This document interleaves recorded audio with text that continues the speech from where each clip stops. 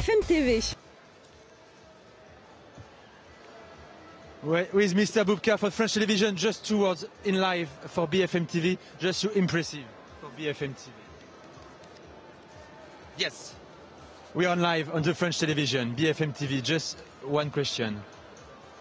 What's your impressive? No, I think this is a great day and fantastic performance. I'm very happy that Renaud did these great results in my home city where I did 6:15. And he broke the record and bring athletics in highlights, bring the beautiful event on the top.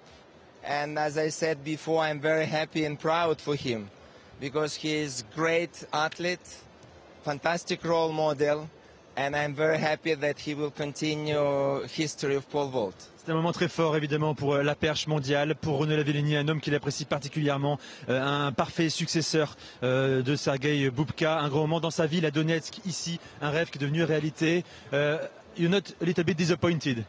No, Pas déçu? I'm not disappointed because I thought it's already before.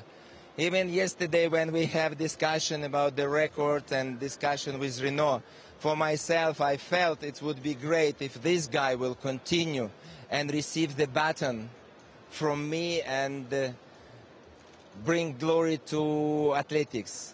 Honestly, it's normal.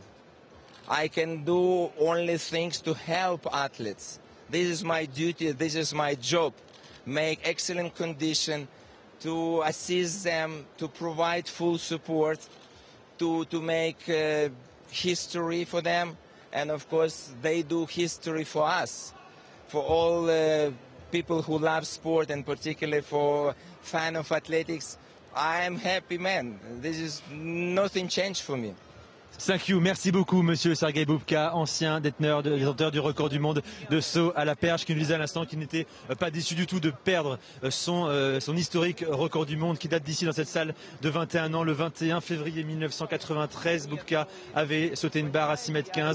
Le 15 février 2014, Renaud Lavillenie l'a enlevé. Je suis heureux, I'm happy. Voilà, nous disait à l'instant Sergueï Bubka. Il s'est retiré, je me suis retiré il y a quelques années déjà. Ce que je voulais, c'est transmettre le relais à une nouvelle génération. Ce jour est venu. Il y a un nouveau recordman du monde et en plus, c'est un homme encore une fois que j'apprécie.